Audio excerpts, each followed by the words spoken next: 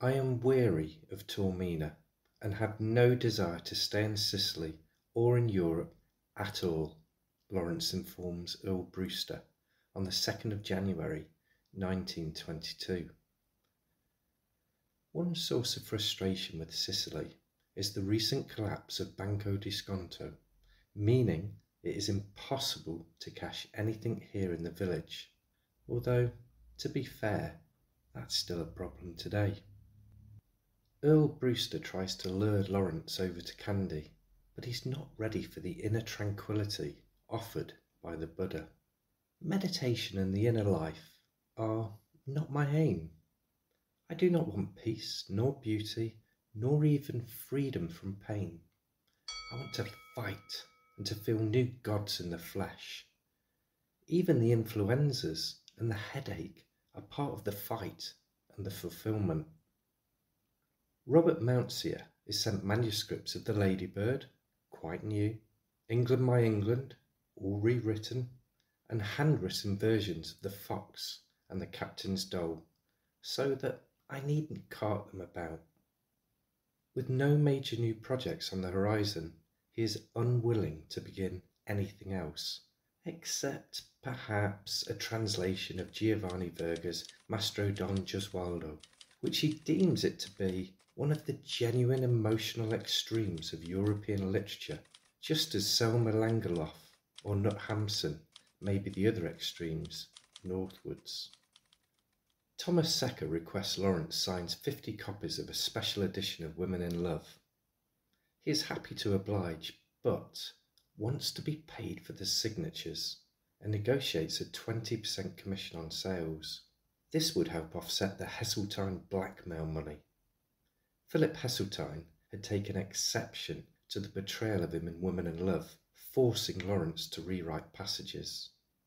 The edited version was republished in November 1921.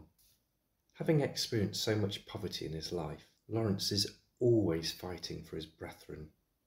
His latest cause is J.W. Nylander, who is very poor, and so he sends Robert Mountseer a volume of his short stories to see if he can get them published in magazines.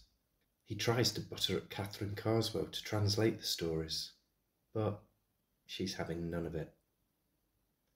If he wasn't a writer, Lawrence would have made a brilliant travel agent. Cicely Lambert is advised on travel times across Italy and when to tip. A porter at the station gets about £1 for every piece of luggage he carries for you. He also advises on why she should never arrive in a place like Rome without having your hotel room ready booked. But his own travel plans are chaotic, changing every few days or so.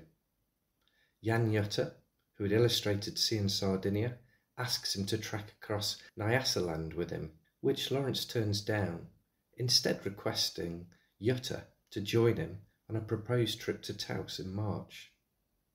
But wherever he goes next, he must leave Sicily, no matter how beautiful it may be. We sit in our salotta, warm and still, with the lamp on the table. Outside, through the door, I see the moon through the begonia leaves of our terrace, and all quite still, only from time to time the stove cackles. When I think of going away, I'm a bit melancholy, but inwardly I am certain that I must go. This is a lovely end, but better a difficult beginning than an end only. I feel it is my destiny, at least, to try the States, if only to know I hate them. Then a week later, he changes his mind and takes up Earl Brewster's offer to visit him in Ceylon. Perhaps it was the realisation that what awaited him in Taos was arty and literary types, or as Lawrence puts it, smoking, steaming shits.